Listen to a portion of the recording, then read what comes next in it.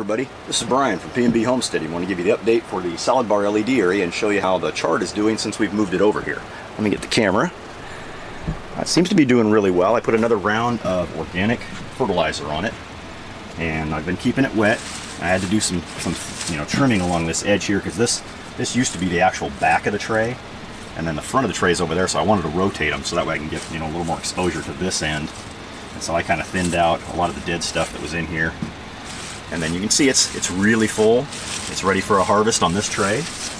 This is the new tray, and you can see there's a lot of nice new growth in here. Some really big ones that we need to take out because it's starting to, hamper the growth of the little guys underneath. But it's ready for its first, harvest.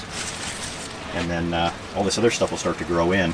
I have been coming through and kind of brushing it like this and getting, to keep it spread apart, give it some, variance in its ability to have light. But it seems to be doing really well. I mean, I'm pretty happy, and I haven't had to close the plastic over the top, the greenhouse plastic, to keep it warm. It's been staying pretty good in here, and the heater doesn't have to kick on.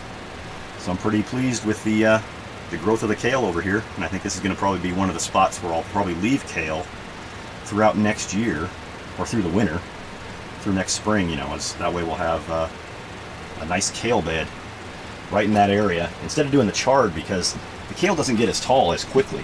And so you can notice I've got a nice gap here, and it's got the good lighting.